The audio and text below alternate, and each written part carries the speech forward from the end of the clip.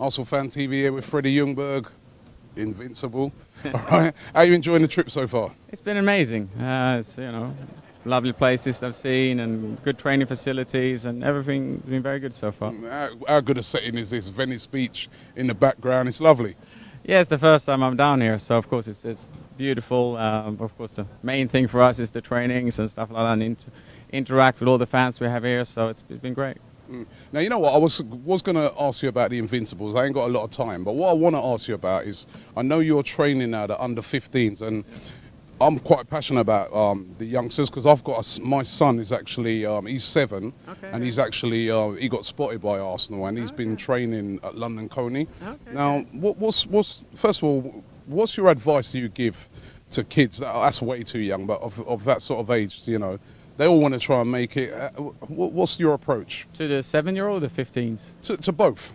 No, I think maybe it's a bit different depending on age groups, but I think if you talk about 7-year-old, they need to have fun. Sometimes they can be pushed a little bit too much, like, let's say, coaches or parents or whatever, and then they might get tired of it in the end. So I always say it's important to have fun. When about what they do, let them play, let them do their techniques and stuff. And sometimes people might say, oh, they need to get stronger or they need to run and this and that. That comes a lot later. Like, just let them be friendly with the ball. That's the main thing. With my boys, as they're 15s, for me, just to try to motivate them, get them focused. There's a lot of distractions in the world these days, and if they want to make it, they compete to the talents in the whole world, and they then have to be dedicated and train a lot. But at the same time, we try to have fun, and they love it. But it's a tough world out there, and yeah, we need to practice a lot. Well, thank you very much. I know you're going to do the Q&A. It's good to see you. You're looking well. Look, you could still be playing. I wish. Thank you very much, though. The question is, where did the inspiration for the red mohawk come from? Yeah, inspiration was my hairdresser at the time. When I was young, I had green, purple, all kinds of colors in my hair, so it was nothing really new. But then, yeah, we thought it looked quite cool, and we didn't really think about it with Arsenal, but then it worked quite well. That's where it came from. And then when you heard the song as well, mentioning it, what do you think of the song when you heard that? No, of course, like any player, it's an honour when you get your song, and to get a song like that, it's special, and I sang it a lot, so we just got a bit of a goosebump when they sang it, so it's good. Yeah, good stuff. Okay, thank you, Adrian. Let's find Stephanie. Hi, Stephanie. Hi. Who are you representing? Triangle Winners and out of North Carolina. Oh, okay, so you're having a great week so far? Yes. So far, so good. Yeah. Awesome. What a way to spend a weekend here in Venice, right? I love it. Having a great time. And you're here on a rooftop with the man, Freddie Ljungberg, and you've got kind of quite a personal question to ask him, haven't you? It's a little personal, but Freddie, boxers or briefs? Why? I think we should add to that, right? Thanks. No, it's will be boxers. It's quite simple. A simple, quick answer. There you go, Stephanie. Thank you. Now you know. Okay, Rick, where are you, Rick? Let's come and find you over here. Okay. Just pass you the microphone. Tell us where you're from. Originally from London, but representing Arsenal America here. So the main supporters group in the United States. You guys have been absolutely amazing this week with all the events that we've been to, and singing the songs, knowing all the songs, spreading the Arsenal love across the US for the tour. What would you like to ask Freddie? So Freddie, obviously when you were a player, we used to go to Bad Waldersdorf in Austria. I just wanted to know, in your sort of understanding, what do you think is the differences? Which sort of tour do you prefer? Did you like those Bad Waldersdorf tours as a player, or is this sort of much more representative of what you enjoy nowadays? I think it's two parts of it. When we went to Austria, it's it was like top of a mountain, and all we did was like train and sleep and eat. That's kind of it.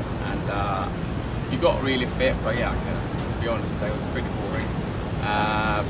And now, like, the club is growing. Obviously, it's football is all around the world. So I think it's great because it's, you know, you guys are supporting us so well. And like, I was in Sydney 2 weeks ago, and there's so many supporters, but I never really get in contact with the club and players and stuff like that. So if we then can come out and show a little bit of our appreciation to you guys, I think that's great, and that's just how it's evolved. So as a player, yeah, of course I probably prefer to go to Venice Beach and sit on the mountain. That's how it is. That's fair, thank you. Rick, you've got another question actually about Freddie's current role as well.